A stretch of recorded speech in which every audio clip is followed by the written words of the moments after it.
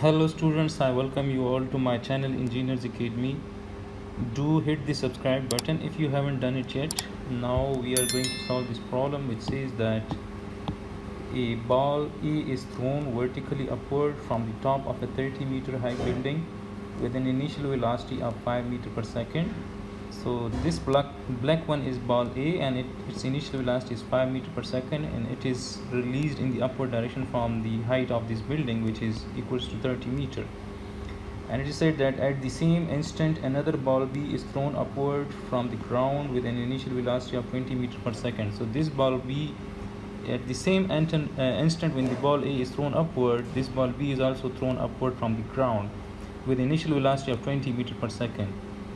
It is said that determine the height from the ground and the time at which they pass.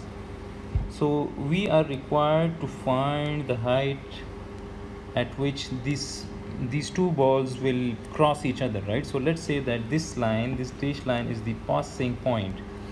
So if we consider the ground as a reference for the position of ball A and ball B, so then if this is the passing point, so the distance at the crossing location, when the ball passes each other at that particular instant, the position of both the balls will be equal, right? So let's say that if this is the reference point and this is some arbitrary location of ball A, so its location from the reference ground is SA, let's say, and it is measured in the upward direction as positive. And similarly the location of ball B from the reference ground is SB, right? And the initial position of ball A when it is released is equal to the height of the building, which is h equals to 30 meters. So now if we write that the reference is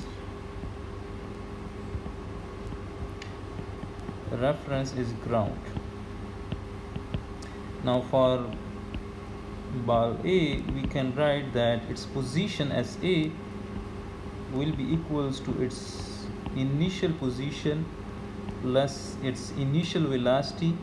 So the initial velocity of ball A is 5 times t minus 1 divided by 2.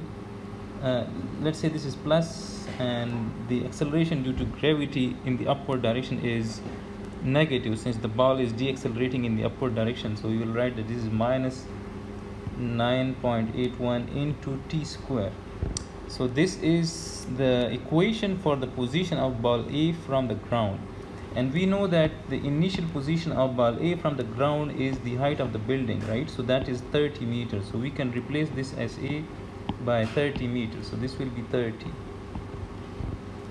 Now similarly for ball B, let's say SB is its position, and its initial position from the ground plus its initial velocity is 20 into t plus 1 divided by 2. Again it is moving in the upward direction, so it is deaccelerating, and the deacceleration is equal to minus 9.81 into t square. And since it is released from the ground and the ground is our reference, so it is at the origin, so SB equals to 0. So now we can write that this SB is equal to 20t plus 9.81 divided by 2. 9.81 divided by 2 is 4.905. So this will be, we can write this as minus 4.905 t square. And similarly we can simplify this. This will be 30 plus 5t minus 9.81 divided by 2 is again 4.905 t square. This is SA. Now if this ball A reaches its maximum point, and if it returns, and if it reaches here, this dash line, so at dash lines both the balls cross each other. So then at that particular instant the distance of both the balls from the ground will be equal. So let's say that this distance for ball A will be SA, and similarly if ball B is here, so then SA will be equal to SB. So now if we equate these two equations, so then we will have, let's say SB, let me write that SB is equal to SA. So SB is 20t minus 4.905 t square. This will be equal to this 30 plus 5t minus 4.905 t square. So this t square term will cancel on both sides of the equation, and we are left with 20t equals to 30 plus 5t. And if I bring this 5t to the other side of the equation, so this will become minus 5t. So we will be left with this 20t minus 5t is 15t equals to 30, and from this we get t equals to 2 seconds.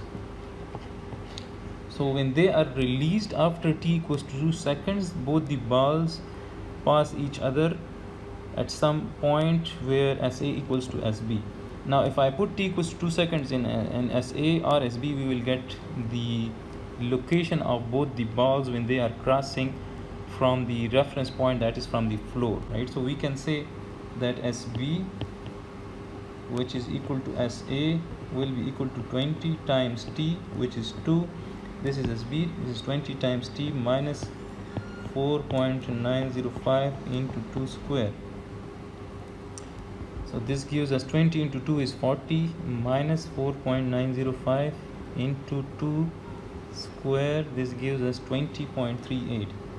So this is equal to 20.38 meters. So when both the balls are crossing each other, they are at a distance of 20.38 meters from the reference point, that is from the ground. So this is the solution of this particular problem. I hope this helps you in your learning. Do let me know in the comments if this helps in your learning. Also subscribe Engineers Academy for the solution of such more problems from Hibbeler Dynamics.